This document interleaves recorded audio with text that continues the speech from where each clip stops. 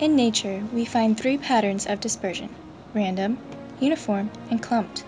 An example of random we find is dandelions, the weed that spreads at the rate that rabbits reproduce.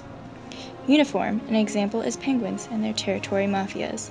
And last, there is clumped, lemmings who live and die by the clump life.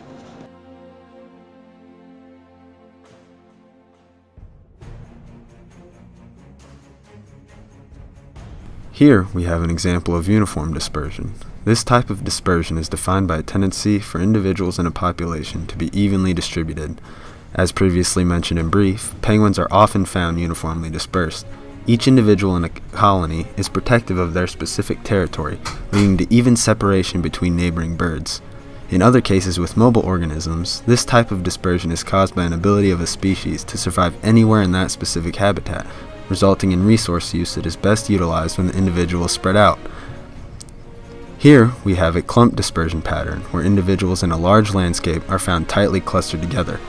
This is the most common type of dispersion in nature, and can be demonstrated by a population for several reasons. For bison, in the wild, clump dispersion is the result of patchy resources and protection against predation. In this particular case, of being enclosed within a large area, the bison clump together primarily for social reasons, as there is a very minimal threat of predation and plentiful resources. In random dispersion, individuals of a population are found randomly within a given habitat.